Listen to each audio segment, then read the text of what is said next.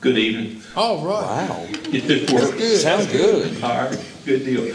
Okay, it is a privilege tonight to recognize one of our employees with the City of Covington.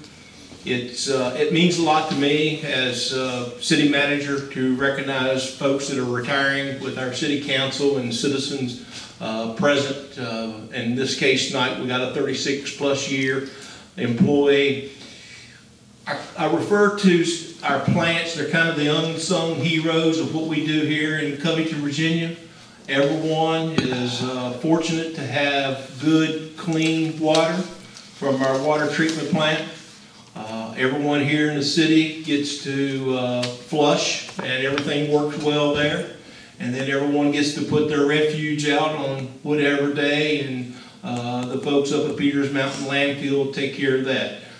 Those are three services that we take pride in providing to our citizens here in Covington, Virginia, and pride in the fact that our City Council and our Department of Finance have worked diligently to keep rates to where they are today. So it goes without saying that I salute our folks at our water treatment plant, our wastewater treatment plant, and Peters Mountain Landfill for the job that they do. And our water and sewer folks work 24/7, 365 days a year. So we thank you for your dedication. So Tim, if you don't mind, come up here for just a second.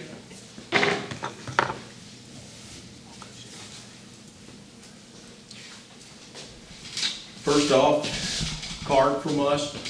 Mr. Tim Green, local boy forever and ever.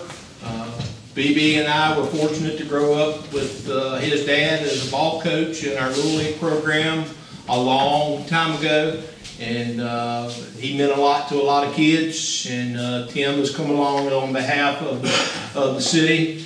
And as I present to him this plaque, presented to Timothy D. Green in recognition and appreciation for over 36 years of dedicated service to the City of Covington Water Treatment Plant, August 1986 to March 2023, presented by Covington City Council. Round of applause. Would you like to say anything? Nice. Nice and short. Yeah. I'd just like to say that it's been a real pleasure working for the city. You know, when I first got hired, I said, I might be here a year or two, you know, down the road. And 36 years plus later, I'm finally going out the door. So it's been absolutely great, great bunch of folks to work with and everything. And I'd just like to thank council for getting a good man to lead the city here now, because he's doing a wonderful job with the help of that fellow right back in the back, right over there.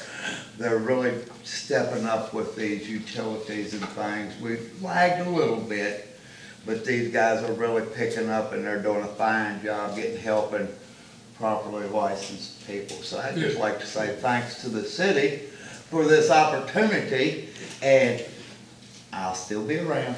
Thank you. You're welcome.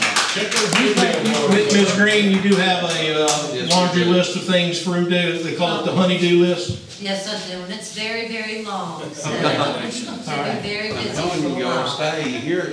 So if you feel like you're getting overworked, we could probably find an opening for you here. Thank you, Tim. Appreciate you very much.